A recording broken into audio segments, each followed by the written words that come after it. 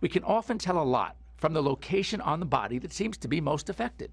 With atopy, for example, the lesions seem to be more concentrated in the groin area, near the lower back, thighs and feet, and also around the face and ears. Is skin disease caused by allergies?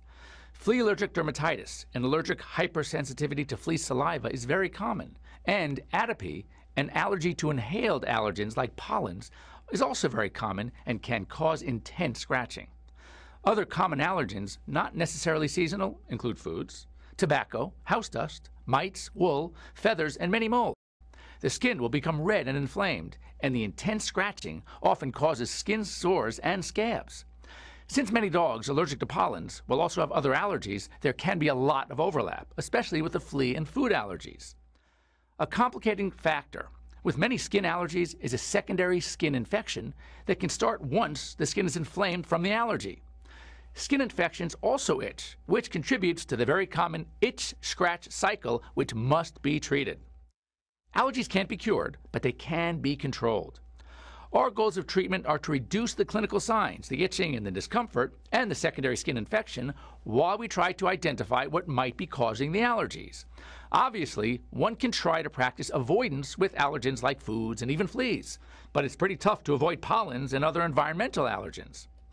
Identifying what triggers the allergy is often a challenge, and veterinarians have their preferences as to what allergy test they like to use. Ideally, we like to try to identify the offending allergens with tests, then follow with hyposensitization injections at home.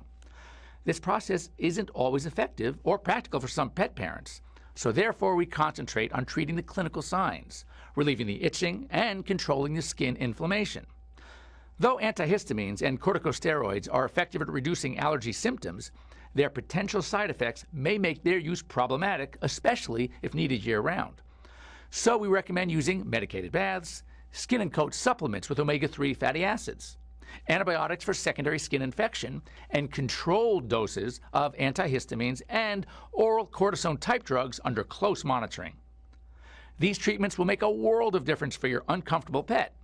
So, if your pet seems to be scratching certain areas like crazy, or has been having persistent or seasonal skin problems, chances are he or she may be suffering from allergic dermatitis.